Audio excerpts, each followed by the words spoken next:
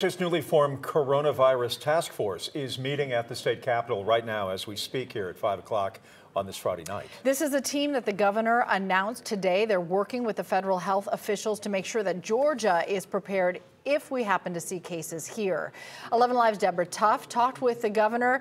Deborah, the governor certainly knows people are worried and getting more so every day.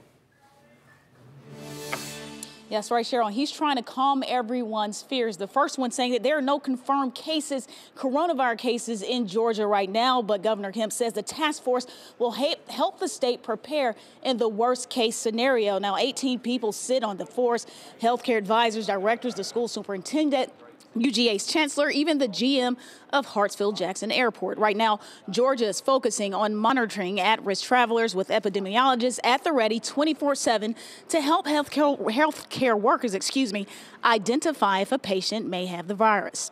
But the Georgia Department of Public Health says it's been affected by faulty test kits from the CDC. Right now, the state has to send lab samples to the CDC, and it can take 4 to 5 days to get results.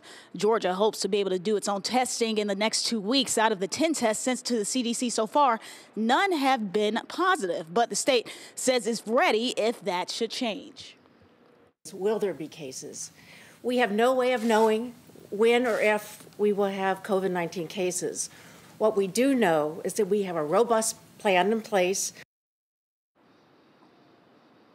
Now, some Democrats have expressed concern that proposed budget cuts could impact how the state responds to coronavirus. We're going to talk to them at 6 and hear the governor's response.